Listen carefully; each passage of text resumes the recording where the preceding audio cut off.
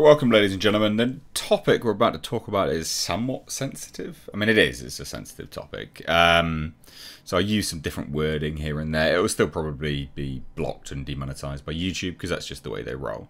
But basically, Ms. Marvel's father, the actor anyway, who played Ms. Marvel's father, Mohan Kapur, whatever, has been accused of being a groomer, child groomer. Pretty gross stuff, sending nude pictures and requesting nude pictures of, basically he's a pedo, right? Like that's in short, that's what he's accused of, being a pedo. So pretty gross stuff. Now obviously take all of this with a massive pinch of salt, because at this point in time, no one can, there's no validation of anything. We can't legitimize any of the statements. So it's interesting. Now, I would say, broadly, in terms of looking at when people come to sort of state these kind of things, normally if it's not true per se, it would be an opportune moment to ruin said person's career. This person's already started a Marvel series, like you would have thought anyway, if this person was making it up, they would say it before the release of Ms. Marvel series rather than after it, if that makes sense. Now, that doesn't mean that it's still not true. Like, it could still not be true. Like, I understand that. But you look logically at why people do certain things, and you can, you can assess an air of legitimacy based on that. Obviously, as well as just general demeanour. And then I'm sure I hope it'll be investigated anyway. I think any pedo shit needs to be investigated. It's gross. So let's take a look, right? Again, it's pretty gross. Ms. Marvel's dad actor, so this chap, basically, Mohan Kapur, is accused of disturbing groomer activity. So, and they did this really publicly as well, by the way. So Mohan Kapur, who made his MCU debut as Yusuf Khan in Ms. Marvel, has recently become embroiled in a Me Too controversy. It's not just Me Too. He's been accused of being a pedo, right? Let's not just go to Me Too. Being accused of being a pedophile.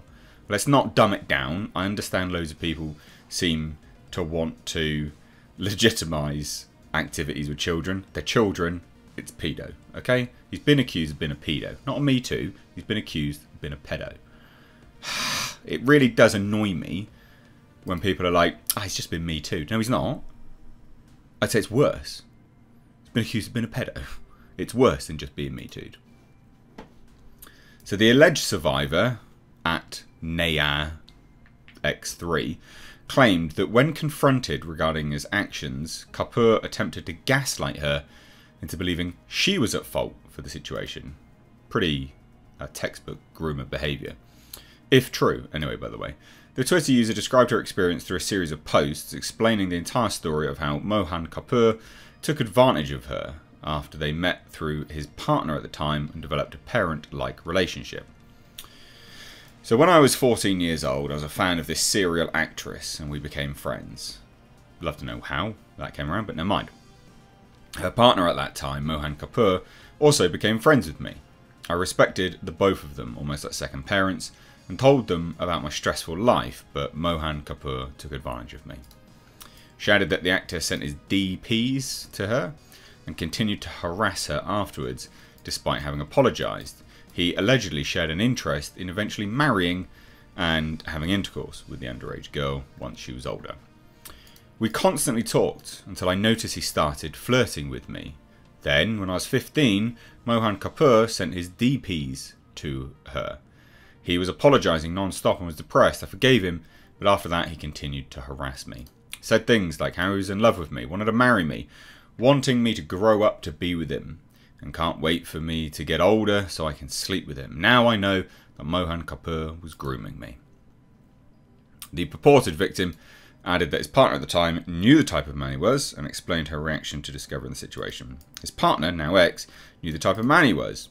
She was aware that he was talking to me. When I met her in person, I told her everything that was happening. A year later, I stopped talking to her after she started gaslighting me. I was so depressed about the situation. She told me how I threw my baggage on her. Ugh. If this is true, this is gross. I really truly felt that this woman didn't care at all for what Mohan Kapur was doing to me. She went on to note how this made her confused and depressed, even leading to her planning to take her own life while he ignored her calls. I was so confused and depressed, I'm not sure if it's Stockholm Syndrome or what, but I kept on thinking that all of this was my fault and kept on wanting to be his friend again. I kept on thinking that he really truly cared about me, but he didn't. My depression got worse and I was planning to take my own life. I kept on calling Mohan. He ignored my calls and at times told me to get over it, then completely twist the whole story to make me look like the bad person, and he kept on saying that he can't trust me. The user went on to reveal how she suddenly gave in and sent nude pics to him in the hopes of restoring their friendship. The last time I talked to Mohan Kapur was 2020 and I was crying. That would have been when they were shooting this as well, I think. Thereabouts. This came out, it came out this year? 2022, yeah, they would have, yeah, they'd be in pre-production at the very least. Ms. Marvel. I really can't take any of this anymore, hoping that he would apologise and understand the trauma he had caused. Instead, he told me that he can't trust me, and the only way he can trust me again is if I hop on video chat and send nudes to him in order to be friends with him again.